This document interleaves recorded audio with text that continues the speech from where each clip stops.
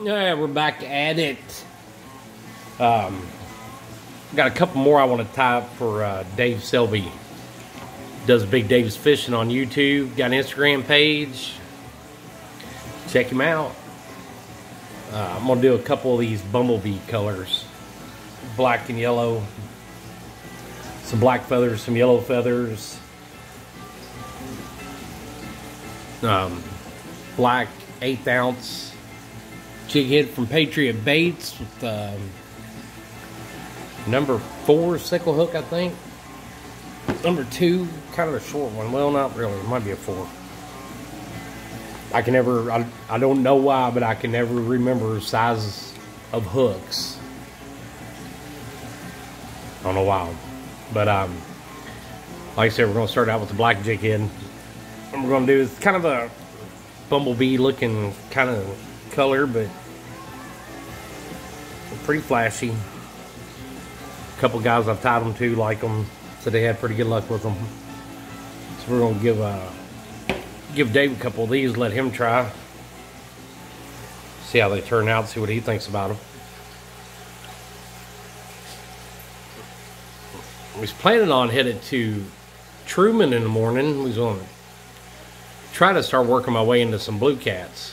We went last week up to Kaplinger Mills. Got us a cooler full of shad, got them all ready. Froze a few.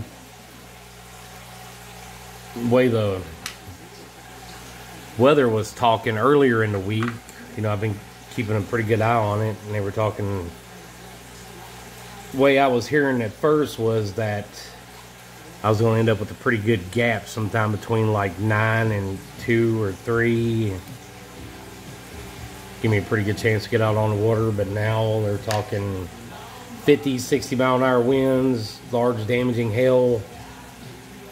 And I don't know if I trust the weatherman or not right now if he says there's going to be a gap in it. So I think we're going to, we might run back up to Kaplinger Mills tomorrow and stock up on some more shad. I might end up running the Bass Pro and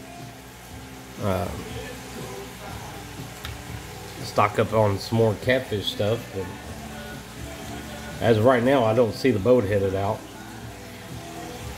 Now listen to those guys on Catfish Weekly talking about catching big catfish, and we used to do a lot of it on Ohio River when I lived in Kentucky. Kind of got out of it, got tied up in the crappie, and that's all my son's ever caught. Crappie, you know, we've caught a few. Ain't that right? You've caught a couple big channel cats, though. Yeah. Big flathead. Caught a big flathead out of Pomme River. But I think it's time to get him up to Truman and let him tackle a big blue cat. But like I said, watching the Catfish Weekly podcast kind of got me itching to go. Lyle Stokes, I sent you a message this morning on Facebook. Sent you a friend request too. Anybody got any good tips on where to steer me at on Truman? I was planning on putting in at Tally Bend, heading up that way. I talked to Jordan Lear, does guide service on Truman. He was kind of pointing me in the right direction, you know, but he's a full-time guide, so I don't want to steal his spots, and I don't ask him to tell me where his spots are, you know, just kind of give me a good general direction to start in. That's where I planned on starting at, was Tally Bend, and seeing from there. Like I said, if you got any tips, I'd greatly appreciate it. I don't have a really big catfish boat. I got 18-foot Champion. That's what's in the background. You know, 18-foot bass boat that is pretty much rigged for everything other than bass fishing. But we, you know, figure out what we're going to do, what we're going to fish for, and me and Zach kind of adapt to it. Put in some rod holders. You know, I've set it up, spider rig. And we, you know, do a little bit of bass fishing out of it every once in a while. But it's time to get this kid on a big blue cat. Something to get his heart pumping a little bit more, because I think I've bored him with the crappie. Have I bored you with crappie fishing yet? Yeah. What? Not really. Yeah, he said not really, but sometimes you need a different fish. Sometimes you need a change of scenery. Sometimes you just need something else to hunt down.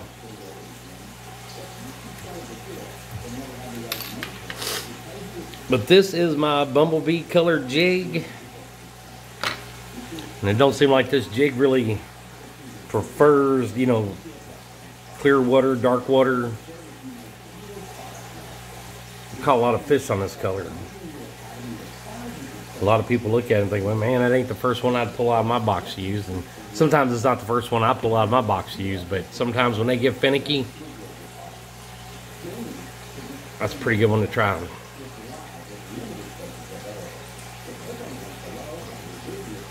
And the Bumble Bee is a pretty good name for it. I like it. Hopefully Big Dave can get on some fish with it and we can see exactly how it does. Let's do one more and we're going to call it a night. And I'm still watching that weather. No, I probably won't either. I'll talk myself out of it. Going up trimming there. Not much worse than getting caught in a severe thunderstorm when you're out on a lake. My boat will take a pretty good wave, but it won't take well, I'm not going to test it. Champion will hold its own, but we was out of Pomme, Terre that first weekend a couple weeks ago when the weather got pretty warm. It's pretty nice out.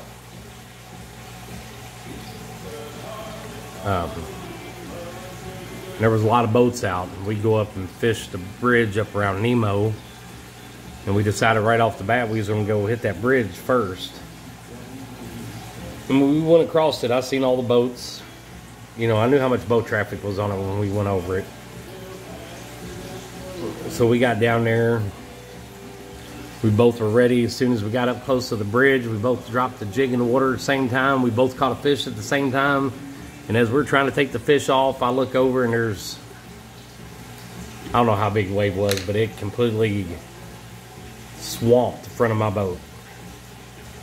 And that was the first time I'd ever took a wave over the nose of that Champion, but that one got me. So we was done with the bridge for the rest of the day.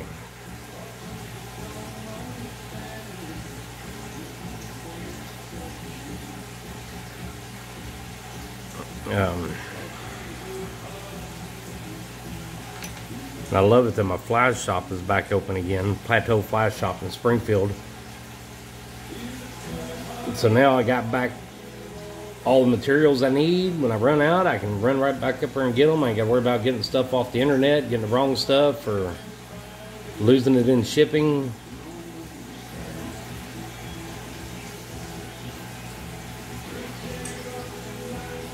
So happy when they open back up.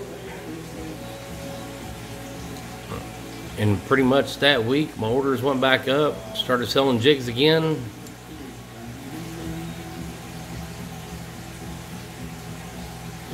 I started doing this in the wintertime when it got a little bit too cold to fish. Never used to bother me that much when it was cold out. I could fish just about any kind of weather condition. I don't know if I'm getting old now or not, but man, that cold weather chills me to the bone. So I started playing around with tying crappie jigs, and the next thing you know, here I am selling them.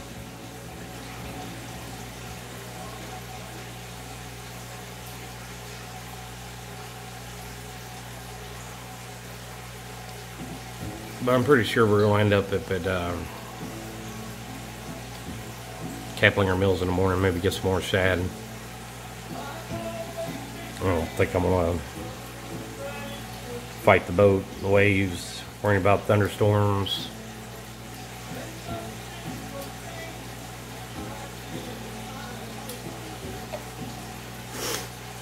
But it's another good channel to watch. You know, if you like to catfish, hit up Catfish Weekly. You know, sometimes it's just good conversation to listen to on my way home. It's a 45-minute drive on the way home. And I either listen to the newest podcast of Catfish Weekly. I listen to the podcast of Crappie Connection.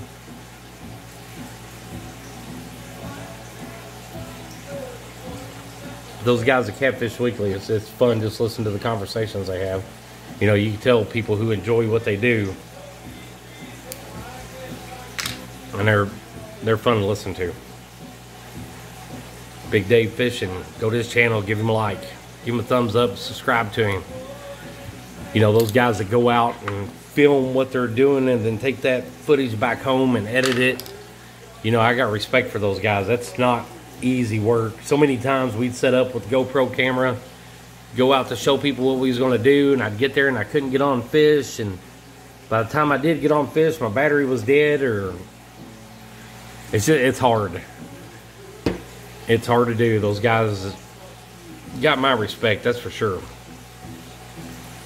But that's two. That ties me up an even dozen for Big Dave Selby and Big Dave Fishing.